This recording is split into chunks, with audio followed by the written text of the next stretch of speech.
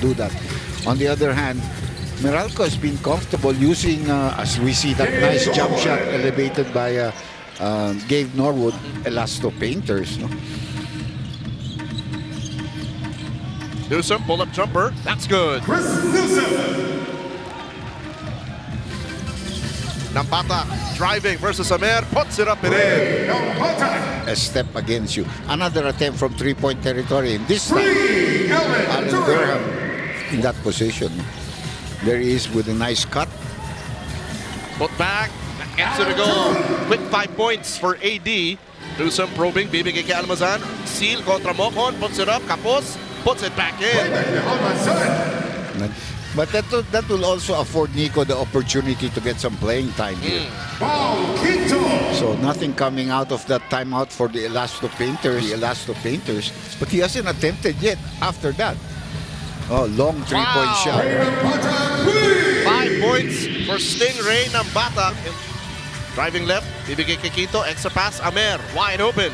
He's not gonna pass up on that anymore. There's a switchback. Watch him move. Monferrada, susubok mula sa labas. Yes. Knocks it down.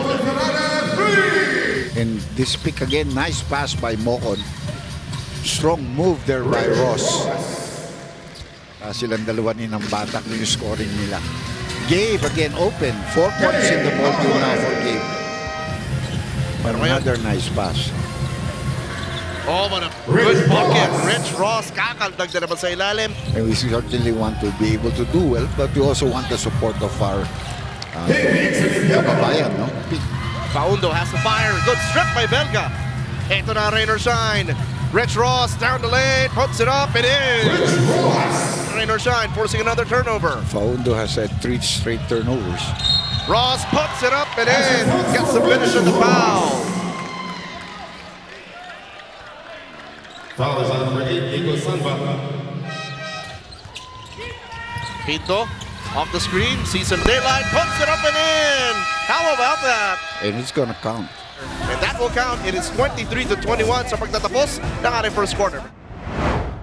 Eximiniana pasa sa labas, Belga. Inside pass, Torres. High-low play kontra Almazan. Wala. Three-pointer on the way. Eximiniano knocks it down. Oh, yeah. I mean, very focused, very alive. Belga for 3. That looked good. Belga 3! 3 up and 3 down. That is the Bo Belga Super Bowl Sunday special. Who released not a post-up guy? That's his problem. Kick out para kay Amer. That's in, out, in again. Ross outside. Nambatac the drive. Puts it up. Gets a friendly bounce. Difficult shot, actually, no? 6 left to shoot para sa rain or shine. Stingray. Wow! Gets a foul! Thought about a 3. Wants to drive this time. Floater on the way. Tip in is good para kay Almazan. Fast break in the making now. Para sa Meralco. Oh! And a foul given up by Belga. +1. Not a good foul dahil pangatlo na niya yun. Eh. Why are you gonna foul him? The guys made the shot anyway. Nambatac. This has been the problem for Meralco the whole night. In our station is from 1 o'clock to 10 o'clock in the evening with a lot of course, fun. Newsom. That's straight to the basket. Doing the job of defending against the import for him and boxing the import out. Eh, lumamang na dito ang May and 1 pa dito para kay Durham, no? Ross. Ginamit yung kaliwa. Ganda. Wow! Terrific move. Interior defense for rain or shine. Ito na si Nambatac. Hook on! And he will put it away. And bounce it to Durham. You're gonna shoot this. And he got it. Second straight buzzer beater here in the first half for the Meralco Bolts. Kanina si John Pinto. Ngayon naman si AD Alan Durham. And that is good.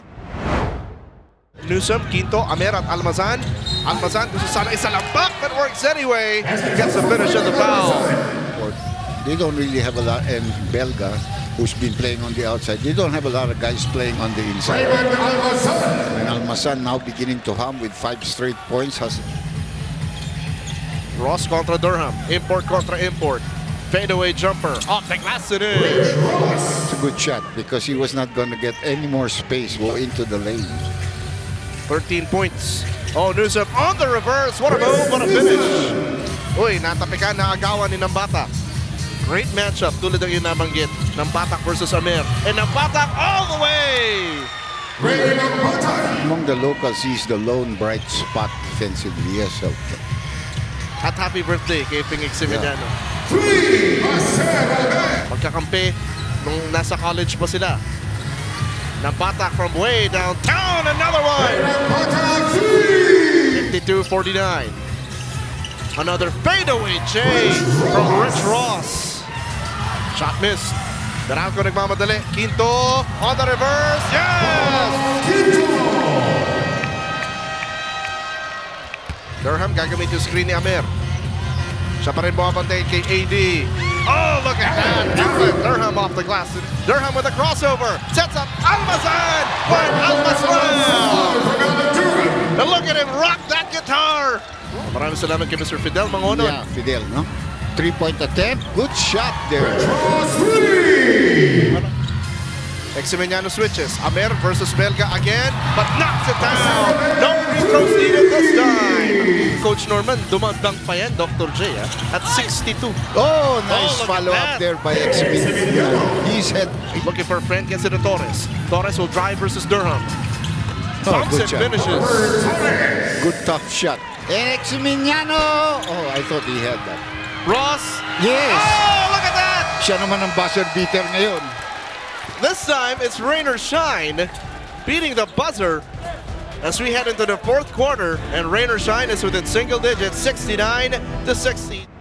Uriah Vandenbos, I think he's in Bohol. My good friend, who was my partner for many mixed martial arts programs here on ESPN5, is Rich Ross. Continues to cook para di sa rain or shine.